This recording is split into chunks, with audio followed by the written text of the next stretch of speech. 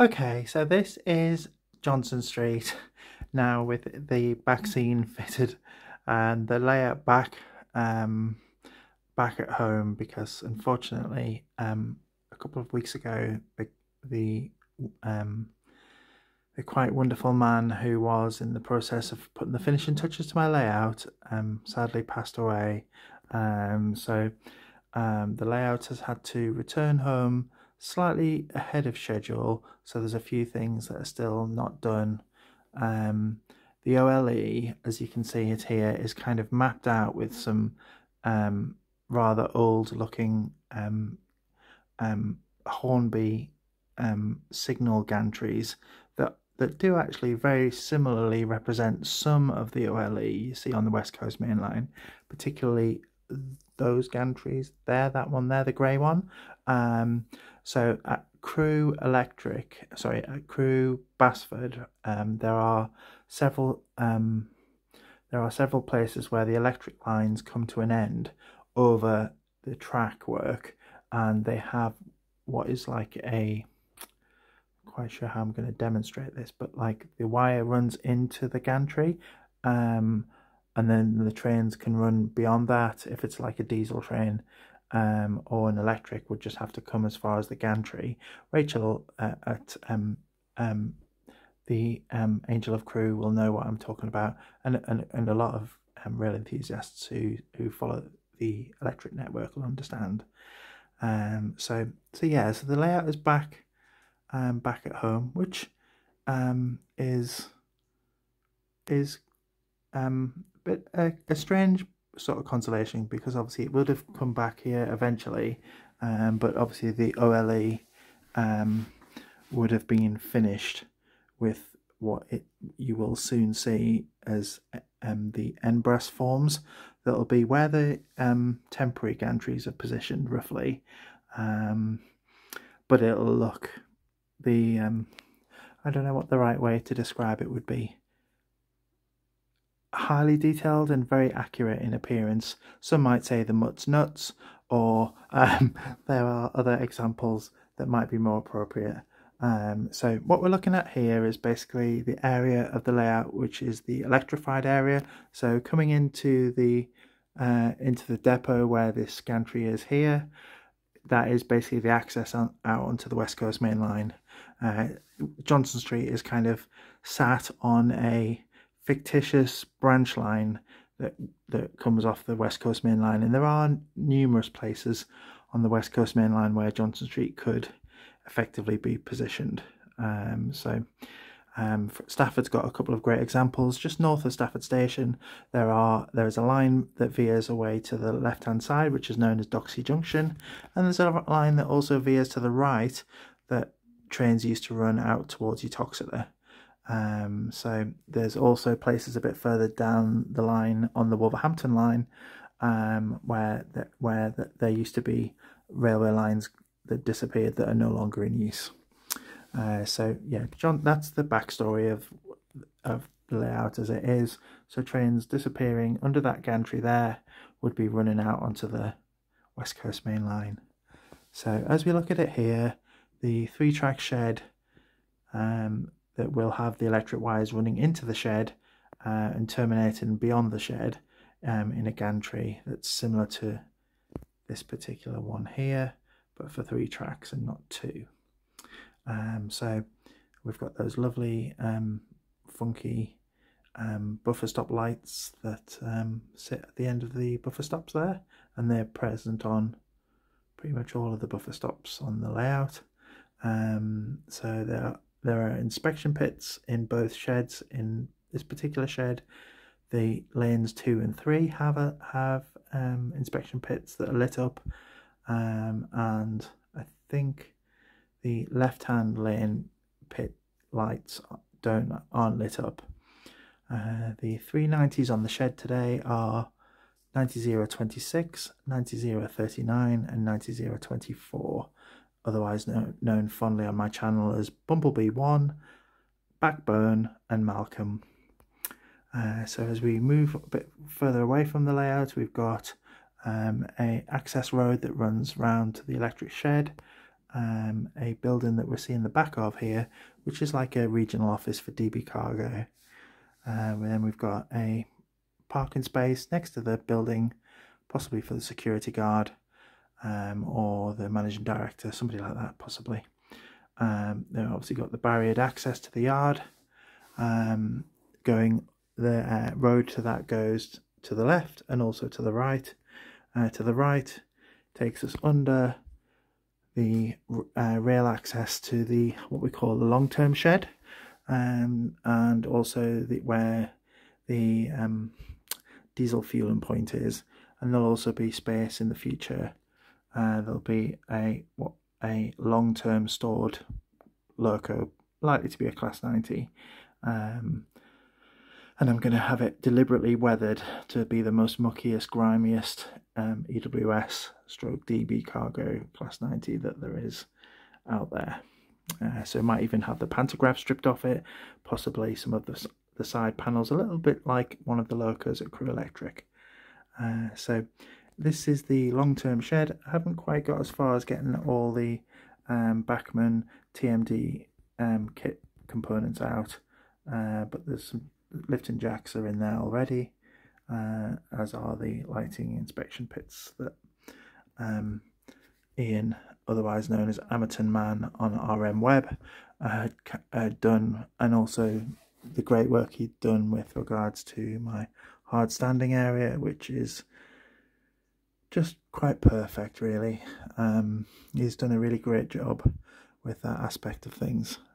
So when I eventually get round to just touching up the fine details, that barrier thing will be sitting where it should be, like this, just flush with the other one. Again, it's just little details that just need to be touched up on there. So we've got the road deck, it obviously needs the actual carriageway detailing in. We've got McDonald's, because let's face it, we all need a McDonald's in our life, don't we? And also a couple of relief buildings. This was sort of designated initially to be a postal sorting office, but I decided to sort of take it down a slightly different road with the relief buildings, and what appears to be like a garage. Might have to get some sort of branding for that garage area, something local, something that means something, and also an office building on the edge of an industrial estate. So yeah, McDonald's, the highway, Tyneside express transport vehicle, taken back to my northern themes, and the layout itself. So what I've done is I have got those 3 DB90s on the shed. I do have a few other DB Cargo Class 90s, which you'll see in due course if you haven't already. And also, because this is DCC, the magician Ian, who was dealing with the layout, has gone as far as doing all the under layout DCC stuff. So some of the stuff under there is just beyond my comprehension, is the truthful way of describing it. The bus is on there, and obviously we've got point motors connected into that, and I think those DCC concept things are boosters that basically make the layout work better. That's all I understand it as. I was kind of the person doing all the coming up with all the creative ideas as to how the layout should look, and Ian was the man who was helping me fulfill my dreams on the layout front with his knowledge of DCC and also his detailing skills.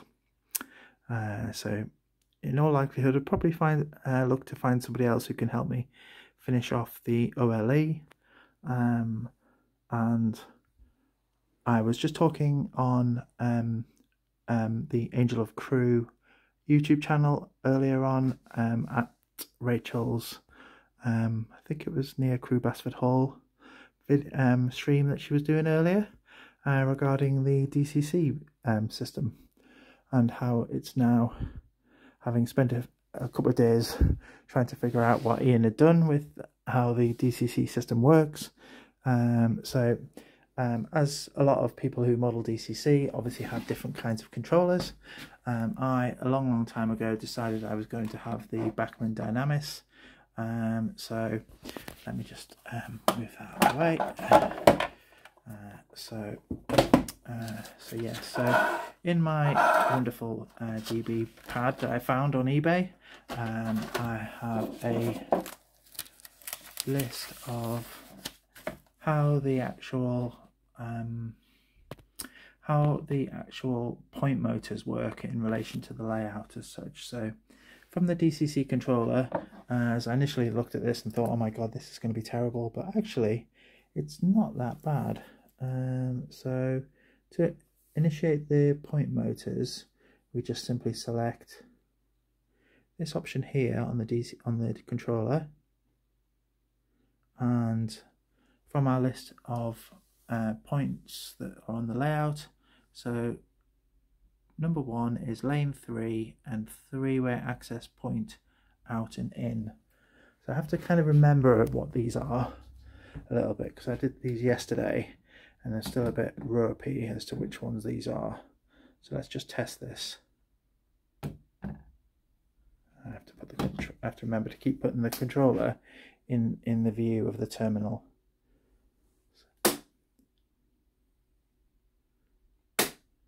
So what we're seeing here, just for clarity, is this point here is what I've deemed point 1, and we're seeing the point change.